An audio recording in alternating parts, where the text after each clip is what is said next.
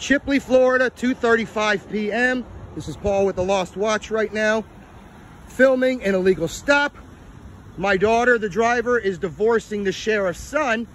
So he came by, passed her on the road, and then called one of the Chipley officers to come and give my daughter a citation. This is a gross abuse of power.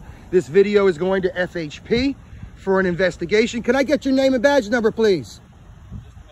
All righty. This shit's been going on way too long. Sheriff Kevin Cruz is a narcissistic nihilist. This guy is gross abuse of his power. My daughter is divorcing his son, and he's ass hurt, so to speak. So I'm gonna sit here and I'm gonna record the whole stop, the whole thing, right from jump. I'm gonna submit this video to the Florida Highway Patrol.